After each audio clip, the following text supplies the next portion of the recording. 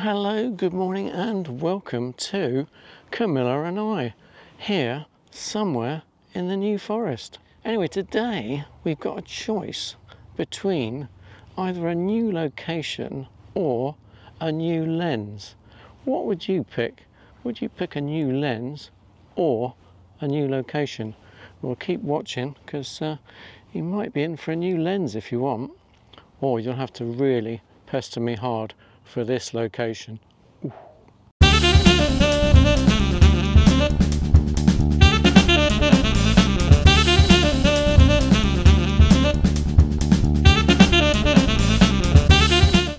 So the new location we've brought you to today is in the New Forest.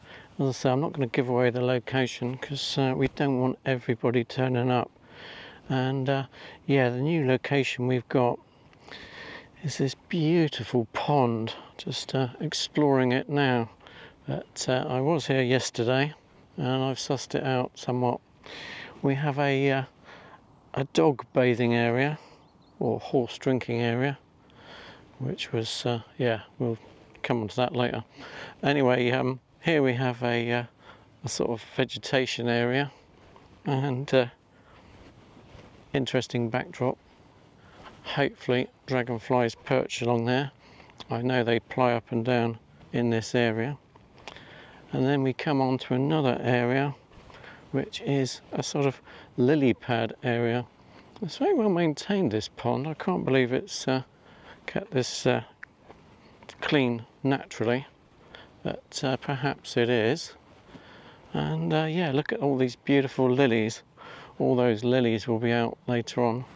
They close up at night and then open up during the day. Beautiful white lilies. And yeah, an emperor dragonfly was flitting over here yesterday. And we've got this beautiful backdrop of New Forest mature trees. Well, there's been a stone chat around. Had a stone chat yesterday in the gorse on the opposite bank. And of course the dragonflies can perch up in the gorse anywhere around the pond. And of course also they lay eggs under the lilies and in the weeds in the pond. Absolutely superb. Okay, so what would you rather have? Would you rather have a new lens or a new location like this one? What's your decision? Anyway, watch on and you may get well, you might get one one of those choices. Okay, cheers for now. Well, the new lens, I suppose better have a chat about that. We're very lucky. One of the few things you get on when you do a YouTube channel is occasionally people send you free stuff to review. And it's not often we get a lens in the post to review, and I presume it's ours, so I presume I can give it away. If not, I owe them some money. Anyway, TTARTISAN are the makers of this lens, and it's a wildlife lens, question mark, 500mm f6.3, and yeah. So yeah, it's an interesting lens, and people on Camilla and I, people watching Camilla and I must think, wow, he's always got the best equipment in the world, and how can he possibly go wrong because he's using the latest gear? Well, in this case we're using the latest free gear that's arrived in the post, and this free gear has got a number of limitations. So yeah, I'll take you over there now and show you the limitations with this lens and why it should be such a challenge to get a shot on Camilla and I of any note with this lens. Anyway, catch you in a sec. Yeah, so a quick lowdown on this amazing TTARTISAN lens, which yeah, could be yours.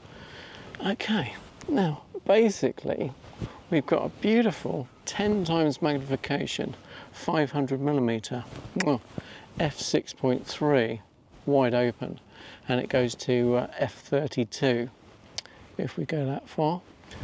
And it's also got, unbelievably, as you'll realise later, unbelievably, it's got 2 extra dispersion elements to prevent ghosting and flare, which is quite remarkable in a lens of this stature. And also we have a very nice screw-on metal lens head. Screw-on metal lens head. Oh, I've got to screw it back on now. Which covers an 82mm optic. So you could use a polarizer with this lens. Right, now that's the good news. That's the good news. The bad news is this lens is totally manual. It's just like going back to the old days. Some of us remember the old days when you had to manually focus everything. Because this lens is so reasonably priced, we won't say cheap, but so reasonably priced, is the fact it does not connect to the camera at all. We've stuck the A6700 on it today, and because I didn't think my A9 III would probably break the diaphragm or something, the little blades that open up and down. I shouldn't think it's possible to do more than 15 frames per second with this lens. Now, it's also got a rotating collar, but be very careful how you rotate it, and there's no mark on the lens barrel to tell you you're at 90 degrees, and this tends to be a bit flimsy. It has got a foot with the lens, but it's not Arca Swiss plate specific, so we've got on our own plate on here. Now, all we've got is manual focus, and fortunately we've got focus assist on the back of the A6700, so anything in focus turns up bright yellow. So a really useful camera feature which helps us focus in. So we've only got manual focus, and we've only got this control here to set the aperture. Wide open at f6.3, but I've watched a few people using this lens online, and I know it's sharpest at f8, so we're going to use it at f8. Also, we have this focusing ring which is extremely stiff. I'll really tighten that down as well. This focusing ring is really stiff, but it enables us accurately to set our subject in focus at the twist of a dial. Okay. So yeah, those are the key features. It's a very simple lens. Just think manual, manual, manual, and you're into this lens. So not what we're used to at all on Camilla and I. But we're going to try and get a good shot. Now this may be a static shot, it may be something just taking off with a bit of luck, dragonfly, but we will see. Anyway, this is the challenge today, to get a good shot with this setup. So yeah, anyway, keep watching because we've set ourselves quite a challenge today. Ooh.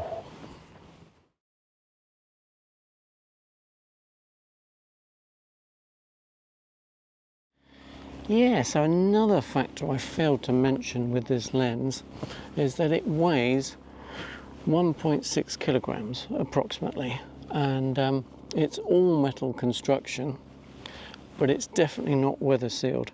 So this is definitely a fair weather lens. Only take it out in bright conditions, I would suggest.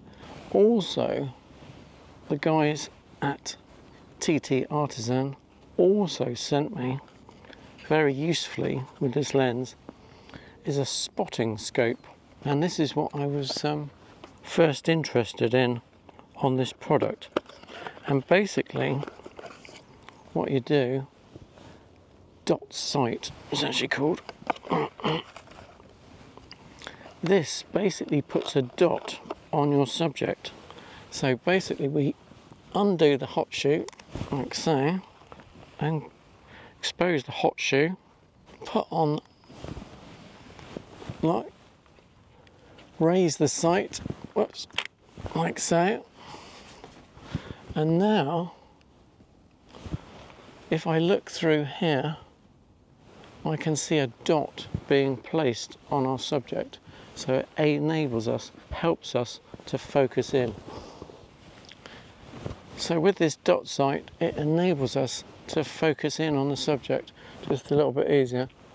So now that'll put a dot on our subject, and we'll know when we see the dot on the subject, we'll know we've got the subject in the middle of the frame without looking through the viewfinder. But in these bright conditions I don't think it will show up. So anyway, yeah, a dot sight was provided with the kit. So yeah, the dot sight comes, I suppose, with the lens, if you like. Okay, brilliant. TTARTISAN Dot Sight. Anyway, we've got the focus assist in the back of the A6700, so I don't think we'll need it, but and I think it's too bright to use today, but we'll see. Anyway, interesting feature. I've never had a dot sight before, so there we go. Right, also there's absolutely no stabilization, of course, in this lens. It's all manual. We haven't got 8 stops of stabilization, so I will be setting twice the focal length, 1/1000th of a second minimum, even to get static subjects, because when pressing the shutter button you will get barrel. So this lens is an absolutely great test of your old skills and really takes you back to the old days of photography and what it's all about, really. Manually focusing, manually setting the aperture, brilliant, and you've still got to get the exposure right, which of course, again, fortunately using the modern camera these days, what you see is largely what you get in a modern digital camera.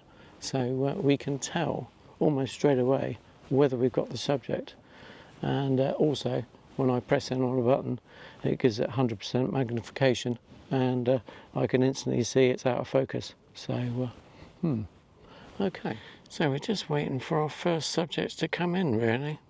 That's one of the beauties of dragonflies. You don't have to get up that early in the morning. Obviously if you want them on stalks and perched up from overnight with dew on, then yes, you do want to wake up first thing in the morning. But if you want them in flight or in good light, like we do here on Camilla and I today, then yeah, you can turn up 10 o'clock, 9, 10 o'clock. Probably not going to fly much till then, because they like it when the temperature rises. Anyway, what I'll do, I'll show you a few shots I got with the A9 III and the 300mm and 1.4 teleconverter yesterday. Mostly shot at 1/4000th of a second, f5.6, 5, round about that mark, just to keep the wings in focus as well. Auto ISO, so I was going from the pond to the grasses behind, and very rapid. And the autofocus I was using yesterday was in flight mode on the Sony system, so in flight autofocus. So yeah, I'll show you a few shots you can get with the A9 III, and that's with stabilization, 8-stop stabilization, and what else, just about every bonus going. Insect eye detect, which won't apply in this case because we're manually focusing.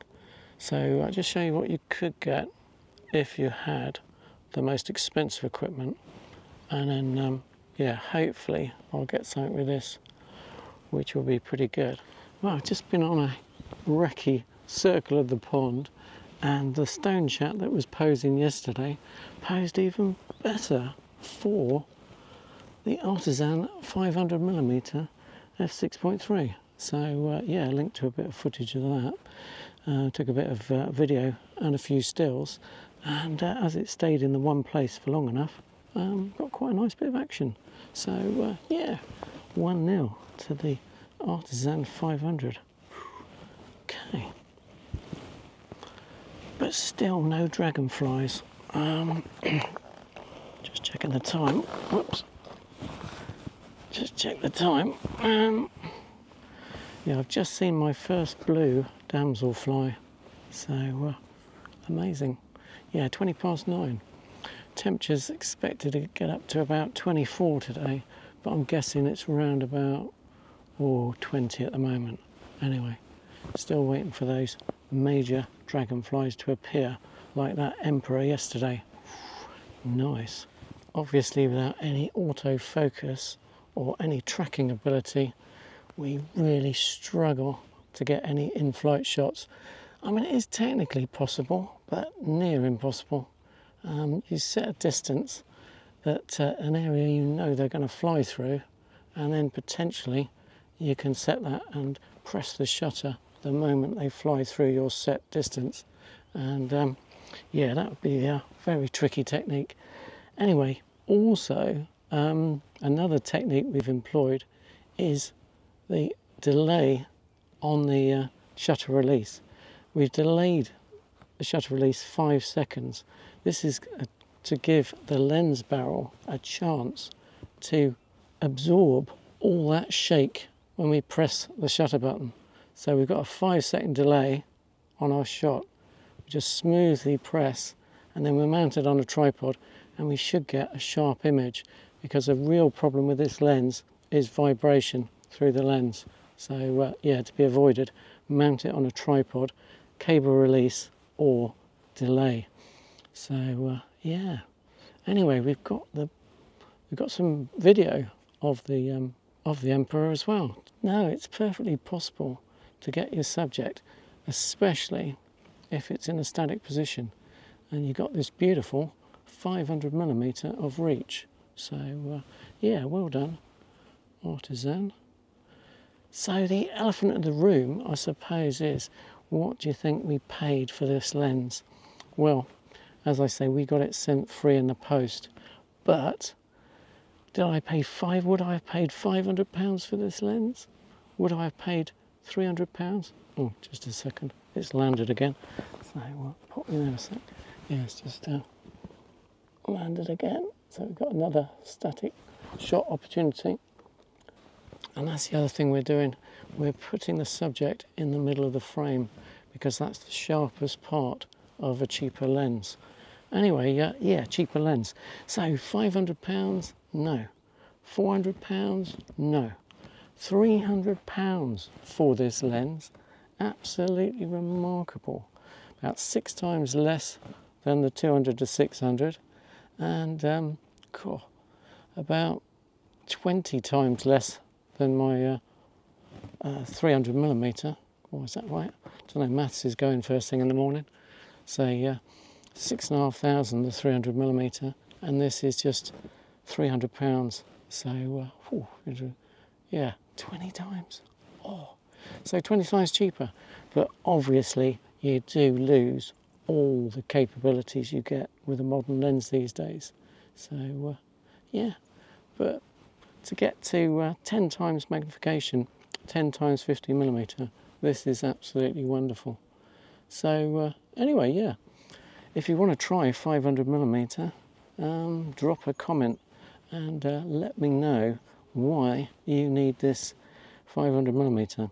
Are you just starting out in wildlife photography? Dragonflies, mostly, yeah. No, it's Any damsels? yeah. Well, call me a coward, but I must admit I didn't want to argue with that chap with his 2 dogs, and it really put you in a bit of a spot. I mean, yesterday I did tell 2 people to kindly put their dogs on a lead, please. But that guy, obviously, his dogs were going in, regardless of what you said.